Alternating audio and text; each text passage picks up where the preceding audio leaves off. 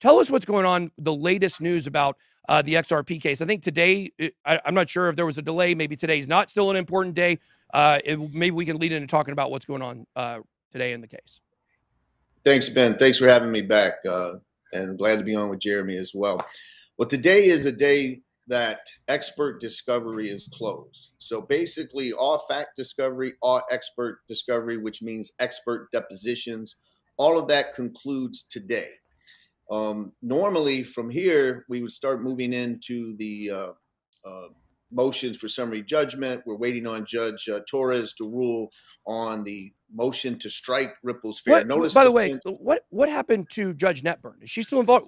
Do we have two judges now? I was confused on that. Yeah, Judge Netburn is the magistrate judge, and she basically has been handling all the discovery.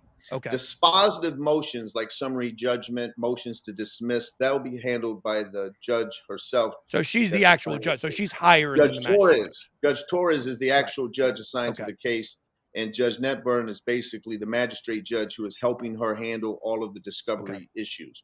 But we're still waiting on the motion for reconsideration, which I would expect possibly at the end of this week, if not certainly next week, where Judge Netburn is ruling whether or not the Hinman email, the 63 emails, she previously ruled that that was discoverable and needed to be turned over to Ripple.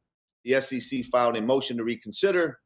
They flip-flopped their arguments, and they're trying to keep that not discoverable to Ripple. I think that the motion for the strike fair notice, I think that's not that big because I really don't see it's huge if she denies it. I mean, if she grants it, because then Ripple will. She was never going to accept it, though. Right. But the real issue right now for me is this deliberative process privilege, because the SEC does not want those 63 emails.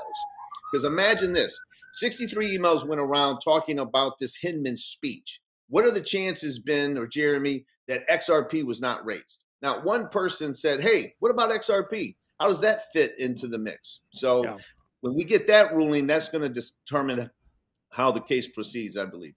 Now, just to follow up on that, John, before I move to Jeremy here, when you have a lot of this stuff that is being struck down as evidence, I mean, the fact that you know the SEC has had so many fails in this area in terms of a lot of losses for things that have been struck down or things that Ripple wanted in have made it in.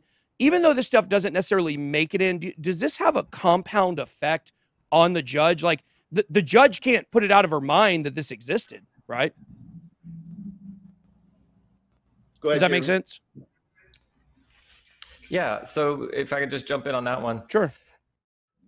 A judge is supposed to be able to put it out of her mind. So a judge is supposed to be able to review evidence in camera, which isn't really evidence yet, and then say, okay, this isn't really evidence that's supposed to be involved in the case. Now, whether the judge is really able to do that or not, I think it does affect her thinking no matter what. So yeah, once the cat's out of the bag, the cat's out of the bag. Yeah, that's the way I would probably see it. I mean, if it's something negligible, that's not really a big impact, but some of these things have been big deals. So Jeremy, so we talked about what's going on today in the case where the expert discovery is over.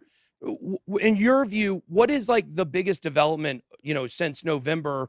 Because it seems like we haven't got a lot of news since then. What's the biggest development that people should be paying attention to? Well, I think the next big ruling is going to be on the motion to strike the fair notice defense. Whether that stays or goes is the big motion that's pending. In discovery, what John just touched on is the big issue, whether those 63 emails come out or not. You have to understand that what the SEC has done in this case, as far as those emails up to this point, is extraordinary. I mean, in essence, they were supposed to turn these emails over about 9 or 10 months ago, and they just refused. And then they were ordered again, and they refused. And then they were ordered the third time a couple weeks ago, and they said, you know what, Judge, we're going to ask you to reconsider your opinion, which I've only done once in 20 years of practice. And then if they lose that, they're going to ask Judge Torres to reconsider what Judge Netburn said. So it's really extraordinary what's going on with these emails. It's not normal. And that's why at first I wasn't quite on board with John, but now I'm 100% on. There's something in those emails they do not want us to see. Wow. Well, I think there's a lot of stuff that both sides don't want us to see. And I think that's why, even when this happened, even when this comes out, when the settlement happens, I think majority of anything that was integral in making the decisions are probably going to be, you know, struck from the public eye, going to be redacted. I just don't know how much precedent is going to come out of this.